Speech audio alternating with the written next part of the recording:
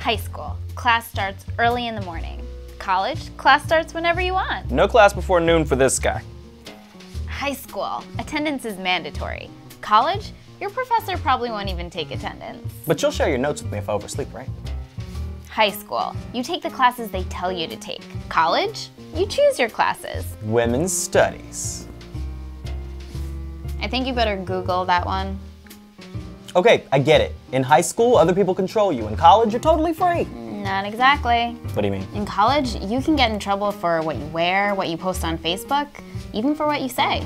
No, you're thinking about high school. In college, I can say whatever I want. I'm pretty sure about that one. Sorry, guess you haven't heard about speech codes. Most colleges have them. Speech codes? Yeah, you should read some of them. You wouldn't believe some of the stuff colleges ban, like telling jokes, sending quote-unquote inappropriate emails. At Colorado College, they won't let you say things that might embarrass someone. I get busted every day. It gets worse. You know Tracy? Yeah. She's going to the University of Cincinnati. Over there, they have a free speech zone. Well, that sounds pretty cool. No, you don't get it. The free speech zone is just this teeny tiny part of campus.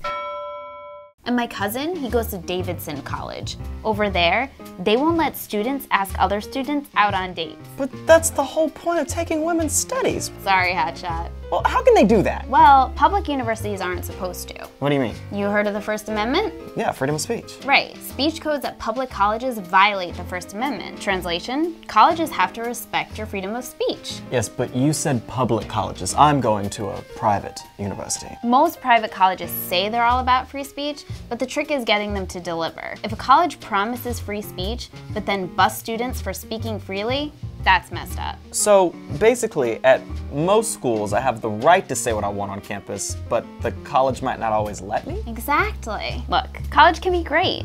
You just have to know your rights. I mean, you are obnoxious, but you shouldn't get expelled for that. Right. Wait, well, what should I do? Go to thefire.org. They'll tell you what your free speech rights are. It's simple. Know before you go.